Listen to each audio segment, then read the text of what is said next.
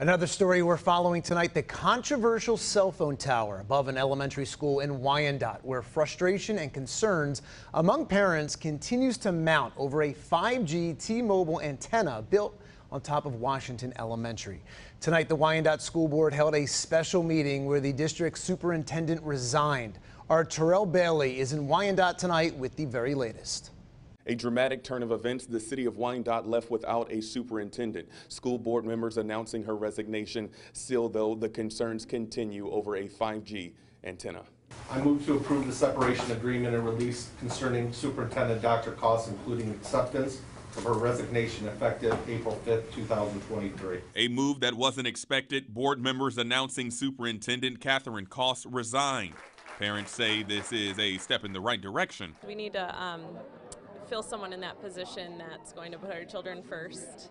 And this is a great positive forward movement for the tower as well. For weeks, controversy has surrounded Koss. Mainly, parents aren't too keen on how she's handled the situation concerning the antenna. At one point, Representative Cherie Tanadar accused her of telling him to stay in his lane when he reached out with concerns. I also got an email from the superintendent telling me to stay in my lane. It's none of my business to be concerned about this or be issuing any kind of a statement. Wednesday's meeting saw dozens attend. Most of it was held behind closed doors as school board members went into special session. The concerns continue to grow in the community. Local leader Representative Jim DeSanta has been a critic of the board's decision to place the antenna on school property. With this latest development, he feels things are moving in the right direction.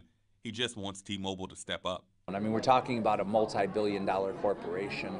I don't think this is a huge dent to their bottom line. The safety over the antenna is what has Wyandotte residents up in arms. The T-Mobile addressed the school board last week, adding that they will delay turning the antenna on until after the school year is over, which is in June. The company also says they plan to look into concealing the antenna, and they are also considering removing the generator on site. Still, though, parents reminding school board members what they're advocating for. A lot of us aren't looking just for the tower not to be turned on in order to stay at the school.